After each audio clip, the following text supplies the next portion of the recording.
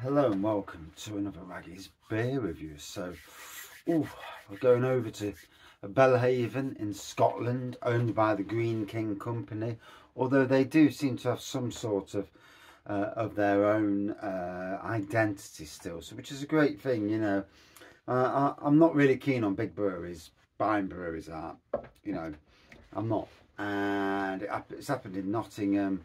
We've lost over the years O'Mayall's, Shipston's and Hardy and Anson's, and so never really keen on that. Obviously, if the business is going to fold anyway, and someone's coming in to buy them to save them from, you know, just disappearing totally, yeah, I suppose that better to keep the brand name going in some form than not. But yeah. So anyway, from Belhaven's, this is their Belhaven Black Scottish Stout. 4.2% by volume. Belhaven Black is brewed using fresh water drawn from our own source together with Belhaven's unique yeast. Local barley gently roasted imparts a subtle smoky aroma with a hint of sweetness and a rich dark finish, bursting with true Scottish character.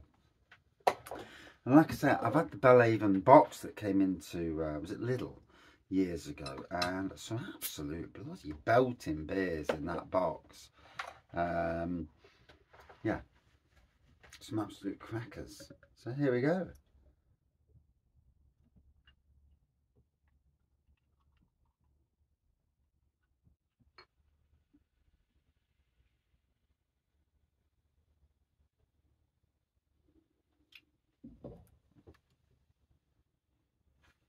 So, neon black pour, under a centimetre of white head. A hint of fruity on the aroma. Yes, subtle hint of smoke as well on there. Smokiness, rather.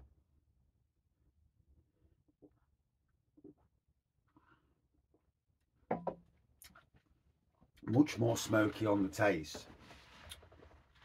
Oh, so I was going to go out in the garden tonight, but it's chucking it down with rain. And you know something, when you've been out in it all day, you just want to sit down and do nothing. And then the bloody internet went off on me inside, so I was watching Captain Marvel, or half watching it, and the internet went off, so that kind of killed that. Ugh. So, yeah. I mean, say we're coming up to Easter, and we have had literally possibly 2 or 3, even anyway near nice days this year. Nice warm days, that is. Sitting outside, sitting on the park days, and we're in April now. I mean, it's starting to get slightly worrying when you get all the way to April. And I've been on public parks, worked on public parks for 20 odd years. Middle of March, people are sunbathing, so I mean, it does seem to be getting colder and colder.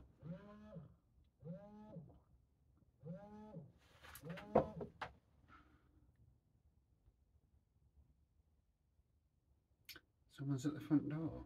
Who's at the front door? Oh, it's them bloody people, isn't it?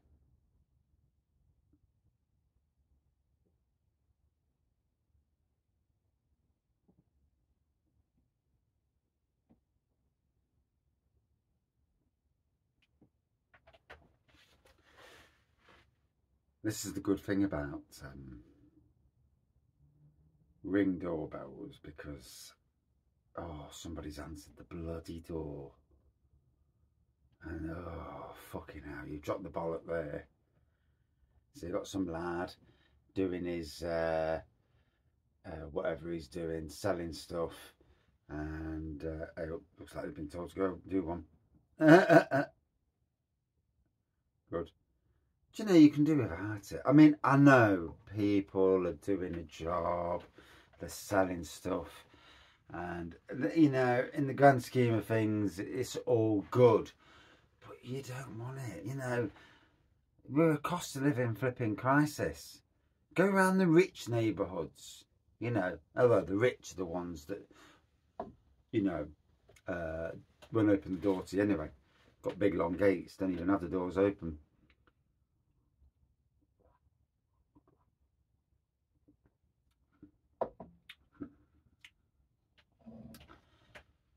And you get to the stage where you want to put one of them notices on your front door that says, sorry, no cold callers. And then when they come to the door and knock on the door, say, excuse me, you see that notice there? Read it. Bye. And then lock, shut the door, you know. We've done the charity thing over the years where, you know, you sign up to Oxfam and whatnot. They take so much a week out. And obviously, sometimes, you know, you're struggling for money. So when you get paid, and you always used to say to always get paid at a certain time of the month, you always say to them, please, you know, do not take any out early. A set time. What did they do? 2 or 3 months on the road, took it out.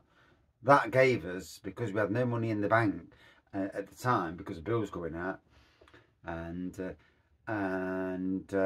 yeah, that gave us, that put us into arrears, got charges, and literally the banks at that stage, I'm not sure what they do now, but my wife's come up with deals with the banks now, so they can't charge you. But at that time, the banks were being, this was TSB as well, robbing bastards. We were getting fine after fine, and so in the end we had to cancel all of these, any charity things, and then they come to the door and say, sorry, we're not even ever going to sign up.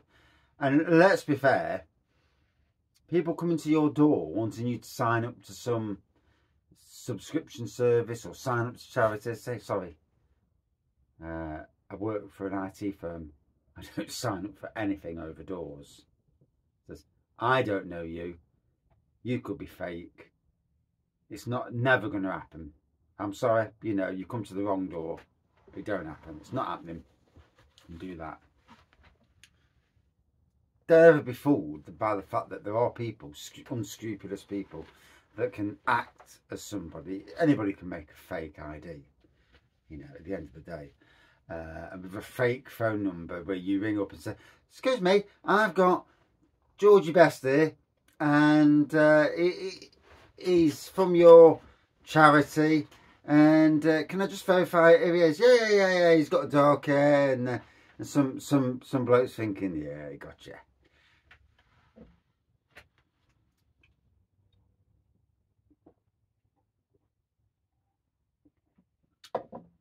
Anyway, and as you could see on the front, there's my blooming BMW sat there. It's going in tomorrow to be assessed. So, although we're paying 60 quid just for someone to tow it, that's without the price of someone assessing it. It just, wife's jumping on the gun a bit there, but can't tell people at times. Technically, we've still got to wait till the end of April, but hey ho, is what it is.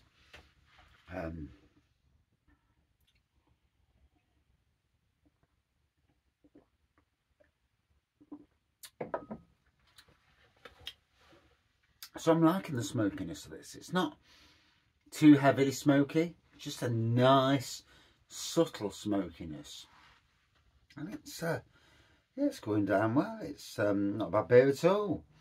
Like I say, Belhaven, I've had their box set with 6 different beers, and I think it was about 12 quid, or was it 9 quid? I'm not sure. I think it might have been 9 quid actually. And I think they're all 330ml bottles, ranging in ABV from about 4.5 to about 7.5. And there were some absolute crackers amongst them.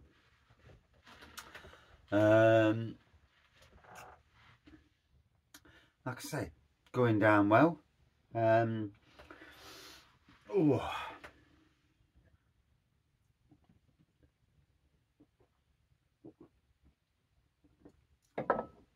I'm wary that I'm about 5 days ahead. No, well, not even that. With short videos, possibly 2 weeks in advance. I've got 2 weeks worth already sitting on my phone ready to be posted. And in normal videos, I'm I'm about 2 or 3 days in advance, and it gets to the stage where you've got that many beer reviews stocked up, and yeah.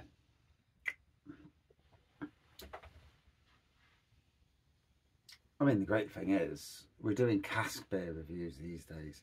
I'm getting beers from breweries I've never ever seen in bottle or anything like that. So it's a good thing, you know. It is a good thing. Albeit there's only so much you can.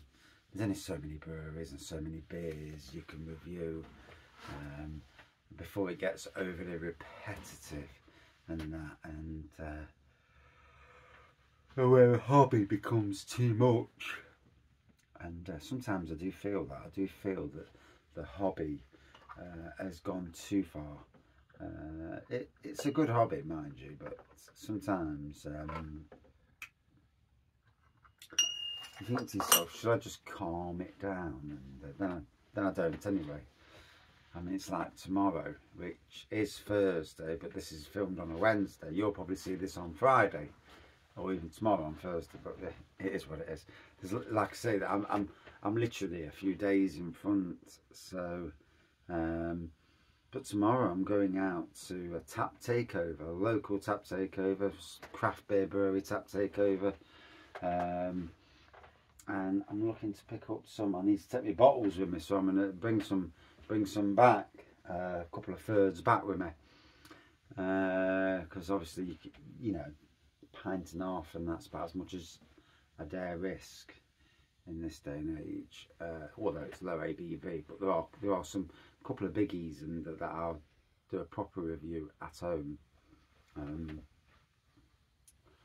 But I forgot what I was saying there. Yeah, being ahead and that. And these days, I've not only got the beer reviews, the cask stuff, I've got all the homebrew stuff as well. So I'm rocking it from all sides at the moment. And then now and again, the odd wine review or spirit review, whenever they seem to pass into my hands.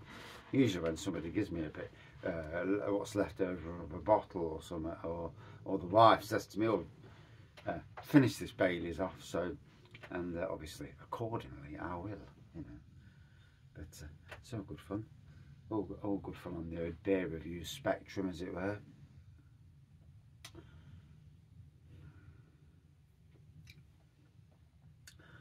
So yeah, enjoying this. Hope everyone else is. I'm really ready for spring now. Again, today has been a setback with the weather. It's been bloody cold and wet.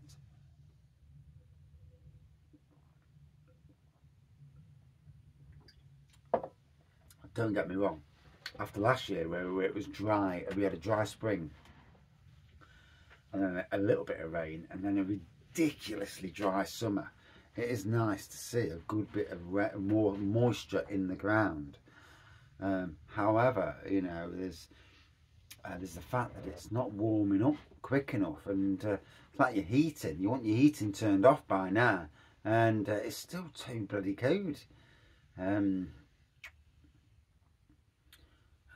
the rich Tory government are laughing all the way, and it's good to see that the MPs are getting shown up for what they are, which is a bunch of crooks. Although Nicola Sturgeon's husband's done the same, hasn't he? Or something along them lines anyway. Not a good day for the SNP in Scotland, and I suppose it all comes out in the wash, doesn't it?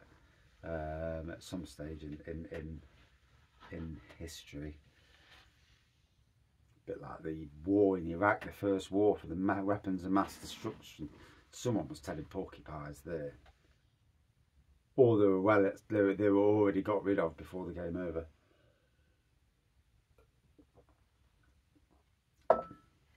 So anyway, black pour, nice level of smokiness. It's a nice drinking stout. If you like a smoky beer, this is 100% down your street, rather. If you don't like a smoky beer, then this will not be down your street. It's as simple as that, really. For me, yeah, I enjoyed it. I enjoyed the smoky element. Like I say, I've had some great beers from Belhaven. Could have sworn I've had a mild at some stage, but I'd have to Google it, and I'm not Googling it right now. But yeah, a good 4.1 out of 5. Really enjoyed that one. Thank you for watching. See you soon.